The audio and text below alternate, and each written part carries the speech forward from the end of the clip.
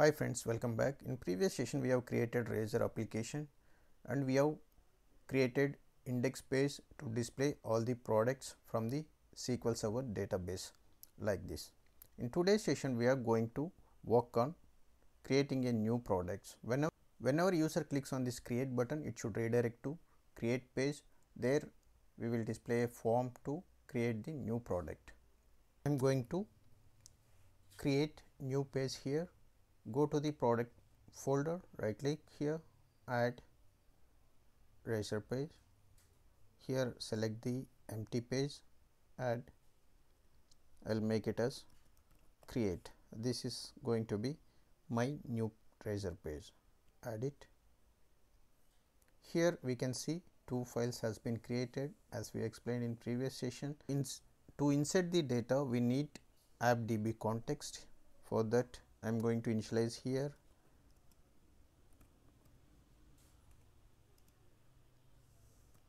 my appdb context.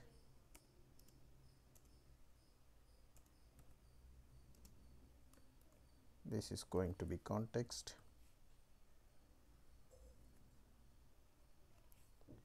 Here select the context, generate constructor for this. Now we can access appdb context from our create page. Here we need to create one property, which is here we have to call the product. I'll name it as products. So we have to make this as a bind property to communicate with our view, that is create CS HTML. Here I am going to change this as iAction result. Here we are going to return the page. So we are going to return the create page here. So this is for to display the form. Also we need another action method to post the data. For that I am going to create another action method, which is going to be async task iAction result. So this is going to be asynchronous action method. If model state, we need to check the model state is valid or not. Is not valid, or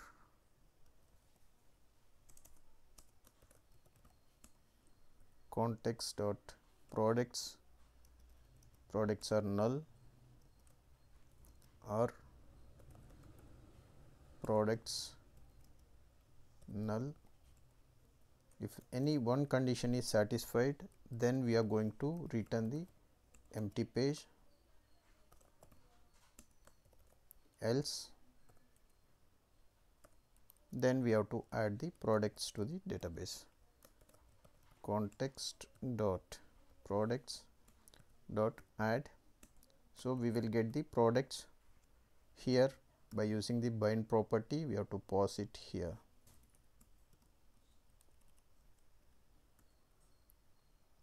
Here I am going to save the changes. Since it's a asynchronous method, we need to use the await here. So we have to make it as asynchronous method.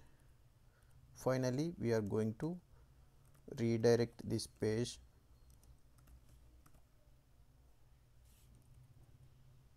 instead of action. We need to pass it to page. So here we can name it as name of index. So once product is created, we are redirecting our create page to index page. Now we have to design the create page. So our business logics we have completed here. We will go to the create.cs HTML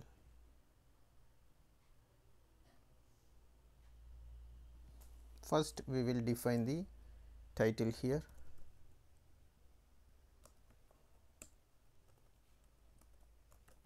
Title.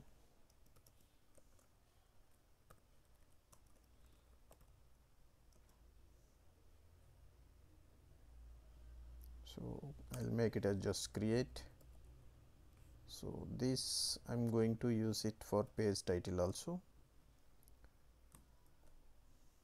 So inside the page I'm going to display the same title. Then I'll make it as on horizontal row. Then I'll use the div here, class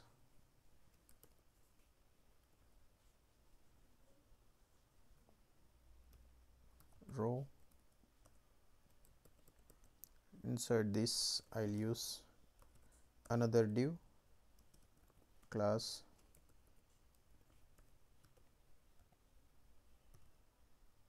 MD4. Then I'll use the form here. We'll create one form inside this.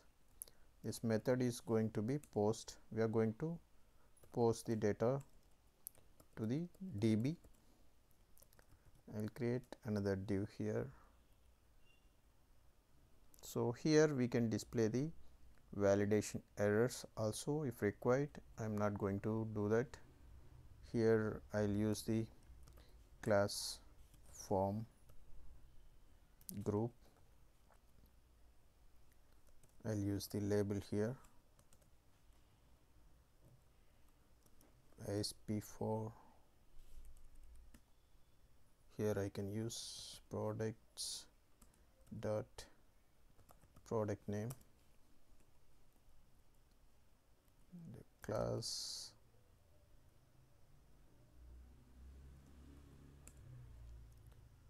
control label. So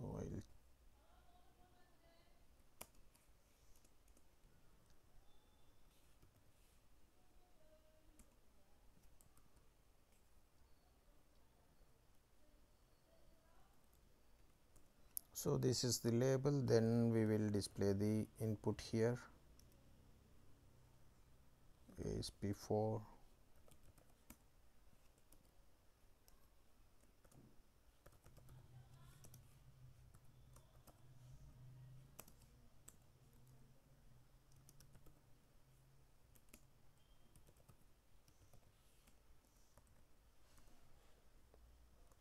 So here we will display the validations.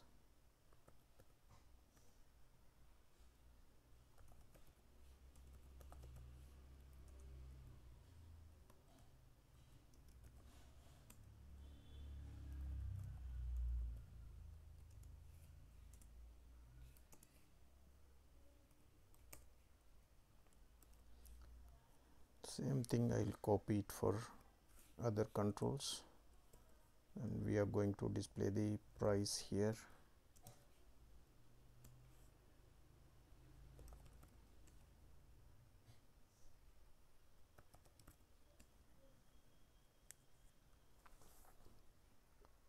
Here I can make it type as number.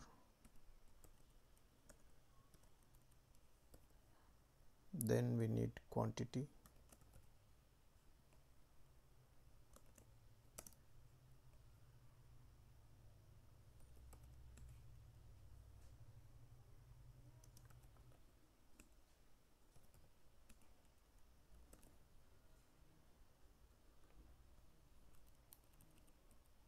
I'll create another div.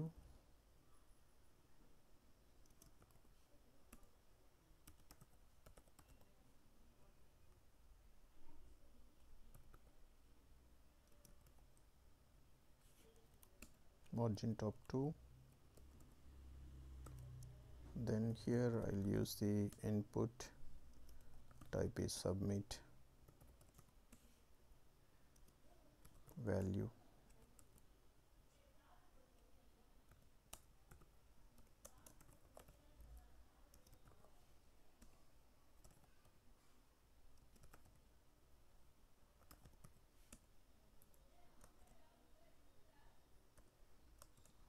Here I am going to declare one anchor tag.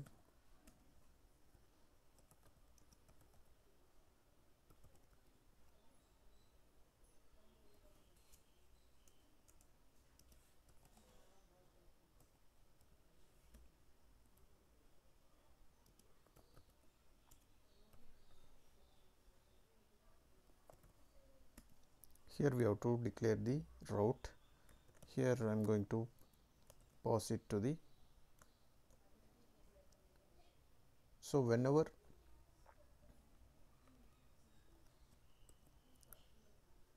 here we have to display like back to list. Instead of that, we'll make it as product list.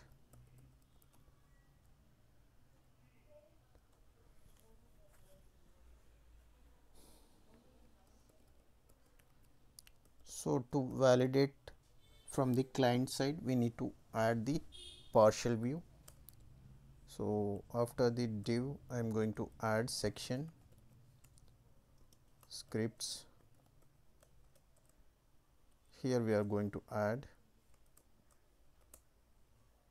await render partial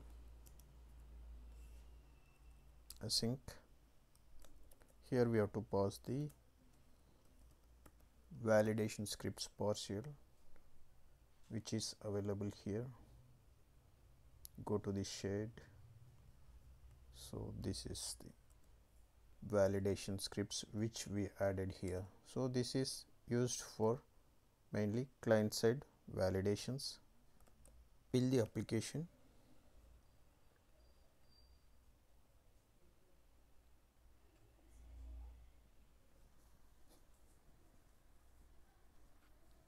So there is no error. Go to the create CS file. We will keep the debug point here and run the application in debug mode.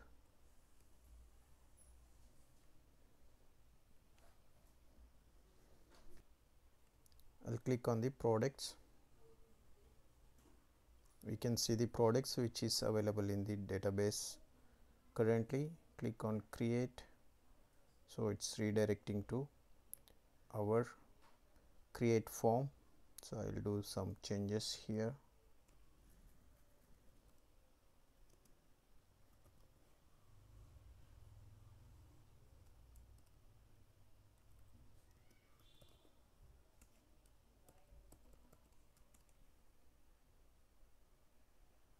So now it's clear. Enter the product name here. So currently we have these two products. I'll add another product here. Price, I'll make it as quantity. Suppose without entering quantity, I'll try to create this. So quantity field is required. I'll make it quantity. Create. So it's hitting to our post action method. I'll go next step. Here we can see is valid. Yes, it's valid. And here we can see the, since it's a new product, it is showing ID as 0 and price is this.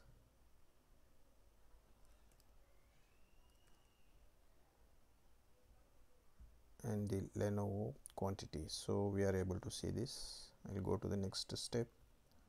So once it is saved, so it should redirect to our index page.